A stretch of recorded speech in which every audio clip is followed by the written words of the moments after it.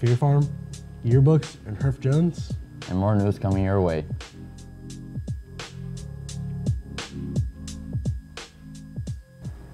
Please stand. I pledge allegiance to the flag of the United States of America and to the republic for which it stands, one nation, under God, indivisible, with liberty and justice for Good morning, all. hot dogs. I'm your host, Victor. And I'm Izzy. Hey, any students working at Fear Farm today or Sunday needs to be at the FHS at 4 wearing all black. Make sure you have a transportation and filled out your medical waiver. On October 2nd, Herb Jones will be visiting their community to take your height and weight. The 2019-2020 Cauldron Yearbook is now on sale. Reserve your copy for the lowest price of $25 from now through October 25th. Orders can be placed in room 117 with Mrs. Schaefer or any yearbook staff member. For lunch today, in lines 1 and 2, chicken smackers with Asian or Thai sauce, soup and salad bar, broccoli soup. Line 4, leftovers, and line 5 will be closed. Happy birthday goes out to Dakota Bailey, Isabel Gonzalez, Gage Pitzer, and Malachi Searless. Now to sports and weather. Thanks, guys. The volleyball team defeated the Gophers on Thursday evening 3-1.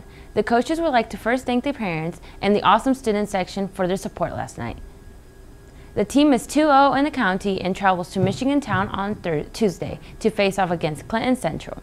The Hot Dogs boys tennis started their evening by honoring the two team's seniors. Noah Wilder and Riley Grasham were recognized for their dedication and work ethic to the tennis program. Frankfurt went on to get their first 3 points in the singles play. Their next match is tomorrow at home, the tourney starting at 9 a.m. Once again, congratulations to Sydney Caesar for advancing to regionals this weekend. Good luck. In tonight's sports action, the football team is heading to Western Boone. The game will start at 7.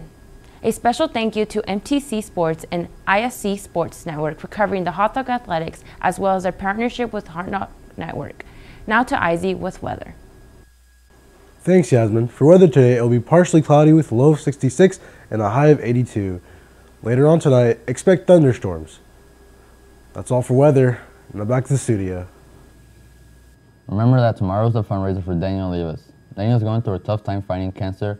The fundraiser will be selling food, desserts, raffle tickets, and fun activities for kids. Make sure to bring all your friends and family to come and support Daniel.